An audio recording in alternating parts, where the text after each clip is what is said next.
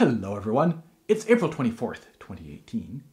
It's Tuesday. It's Harp Tuesday. You just heard Carlos Salzedo's Seguidilla. I'm going to talk about that in a moment. I just want to say a thank you because this last Saturday I did my live stream 1 million views celebration event.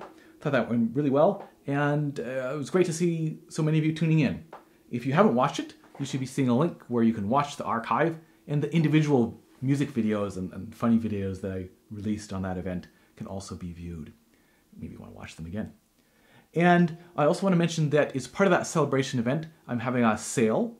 All the PDF sheet music that I sell and my CD passage, music for solo harp, are all available at a discount price until the end of April. So go check that out. And finally, I wanted to just mention this episode is actually at a request of a patron. And right now I am very, very close to my current goal of $150 pledged per month. I'm at, I think, at $146. So if we can get over that $150, I'm going to celebrate by doing another month of Harp Tuesdays.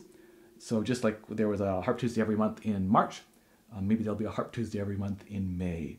So if you would like to support me, I would encourage you to go and be my patron.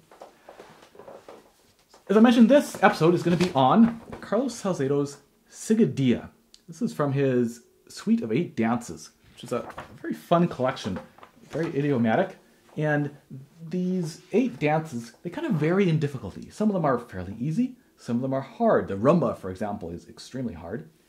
This Seguidilla kind of, it's short, it's 2 pages, but it's fast.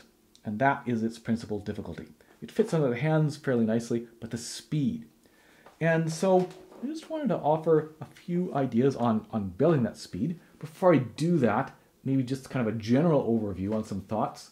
One would be, when we have something like that, right? 8th, 16th, 16th, 8th, 8th, 8th, 8th. I'm going to be really aware of that second 16th note, the one in the weak position, that middle C. It's not on any sort of a beat. It's coming right before the big quarter note beat. So we have to give it a little extra something to make sure that we don't lose it. We don't hear, we don't go.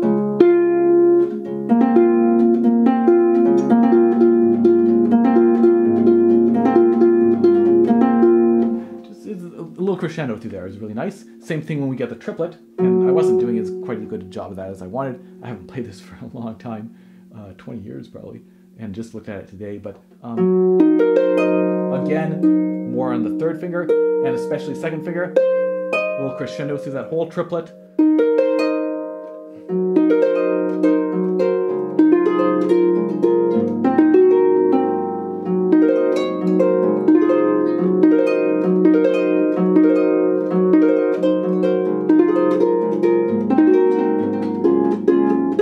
Here, we can replace a little bit early to get a staccato effect. Oh, and second bar of the 3rd line. Again, one of the best ways to quickly muffle, probably the most efficient and the fastest way to muffle a chord you just played, is to just replace. So we do a short close and immediately replace. Kind of fun. I wanted to point out, Salzedo's having a little bit of fun here. 2nd page, as we get from the 1st line to the 2nd line. He's taking advantage of the fact that he wants the C sharp in the next bar. We've just played a C natural, but we also were about to play a D flat chord. So he's doing a little bit of a pedal glide there, which whether we hear it or not, I don't know, but kind of fun. And then there's all these glisses or strumming, a lot of fun. Definitely, I think, for me at least, easier than the first half of the piece. So we're just sweeping the finger closed, and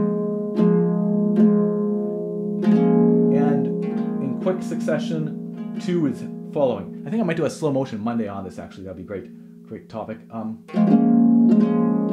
look for that. And so we get that downward with a thumb, 2, the sweep again. So rather than a list like this, I think this kind of sweeping closing of the hand is what we're looking for.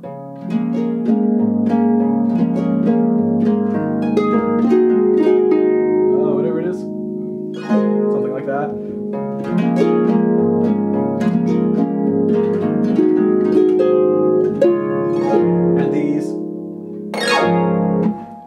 nice, sharp, exciting, vigorous gliss. And then for the final, I'm going to try and muffle approximately where I feel the most sound is being generated to immediately get rid of as much as possible.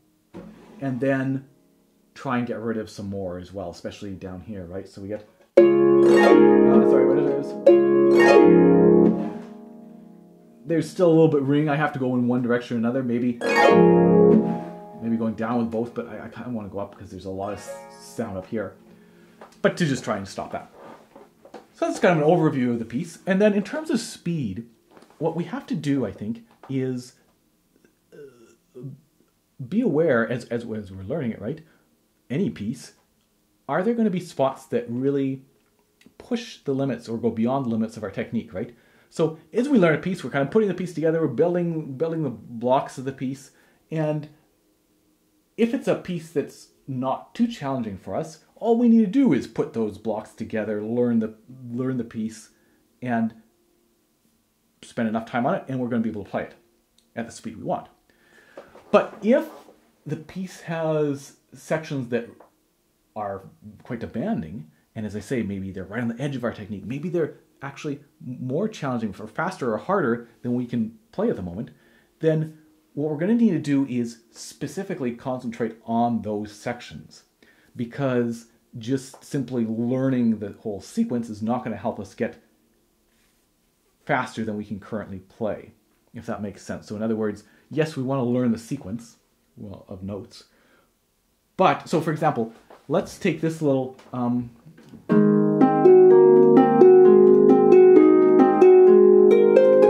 there's a lot of jumping around, a lot of, to some extent, I guess, but some movement, and of course we have to know that whole sequence. Maybe we memorize it, maybe we don't.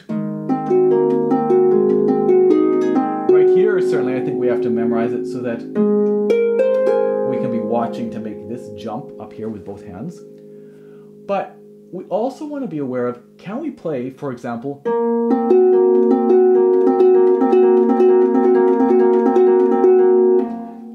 at least as fast as we want to eventually play the whole thing. So if we can't do in isolation, where we're not having to worry about finding other stuff, we got everything set, or the first one,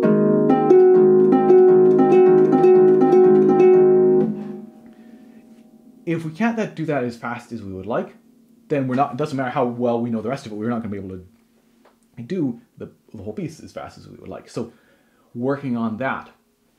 And ideally getting something like that faster than we'd ever want to play it. So again, when we're not needing to move around,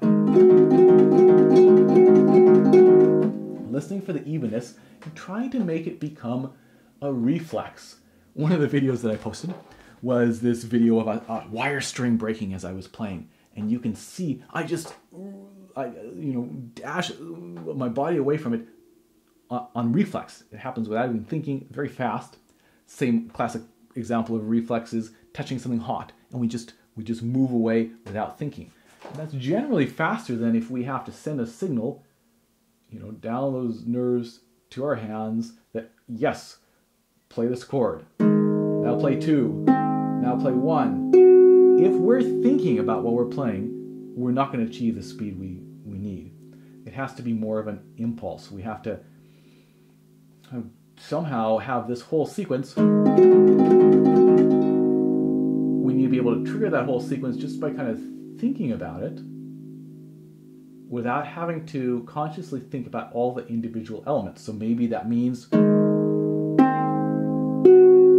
some slow work and being able to get to the point where we can trust our hands to do what we need them to do. Physically, I'm going to be, as I go faster, I'm going to be thinking of smaller motion. Instead of a big full close and maybe a big raise, I'm kind of staying in the same spot. So if we can get that fast, maybe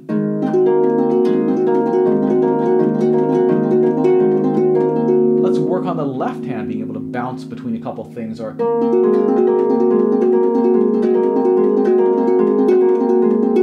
and of course, maybe in that sequence, we discover that, well, it's pretty good, but there's this one, maybe, I don't know,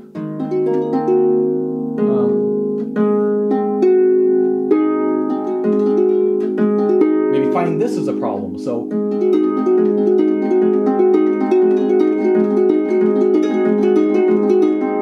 or this is a little bit awkward because we can't place this too early.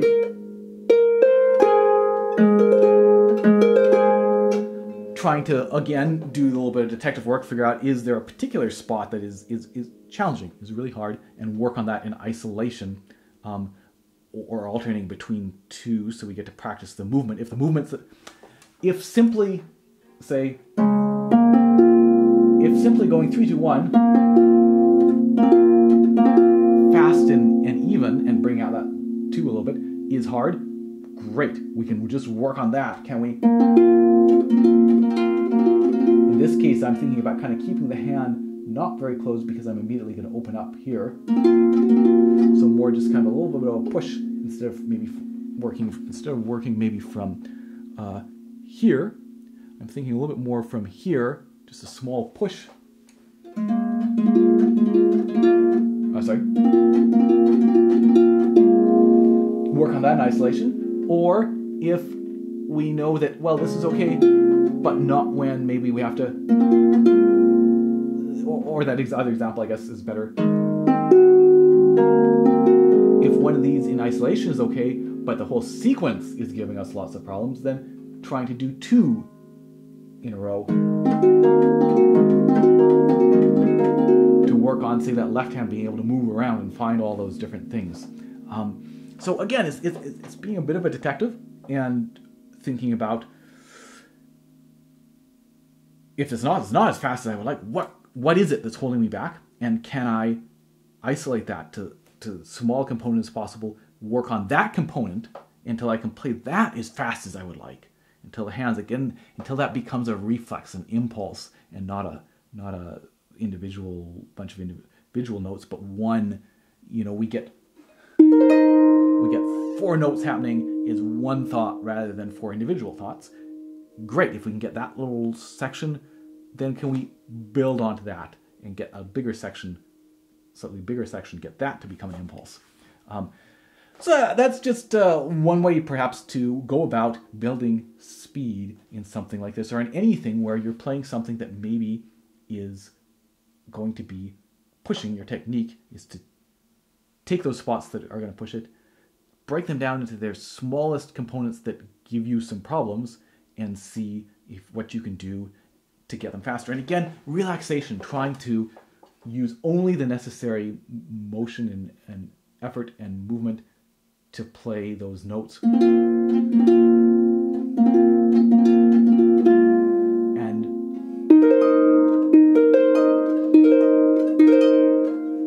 trying to keep it as relaxed as possible.